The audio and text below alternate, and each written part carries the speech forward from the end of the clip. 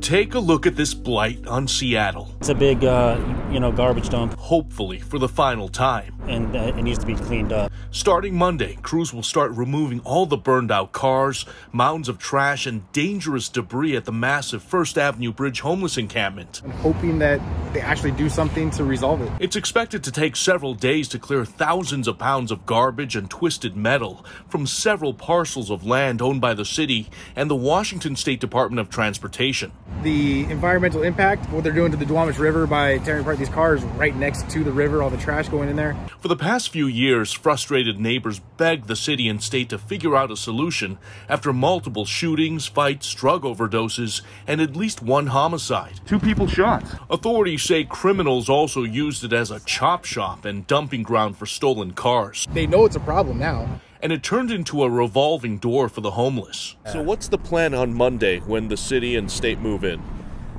Just watch them destroy our lives, man, the little bit of lives that we had going on, you know. Edgar Busio says he's frustrated, but he's heading into temporary housing. I'm just grateful that I'm getting out of here, man, you know what I mean? It's been a long, rough 4 years. At this point, there are fewer than 10 people left at this encampment. You know, we've known for a long time, and I've had a lot of anxiety and panic about it. Imra Van Wolvlaer lives in this RV with his wife and says they've rejected housing and would prefer to stay. We're comfortable here, even though it's probably one of the worst neighborhoods in Seattle. It's what we call home.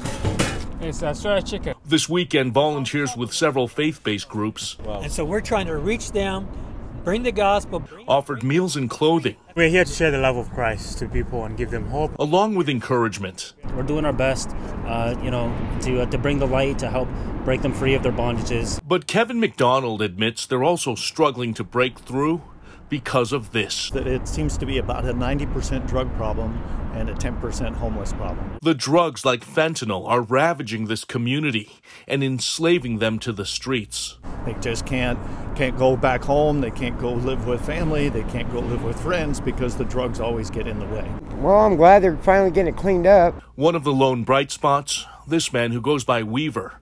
I interviewed him last year after his RV burned down, but he says that incident also forced him to take the next step in his journey.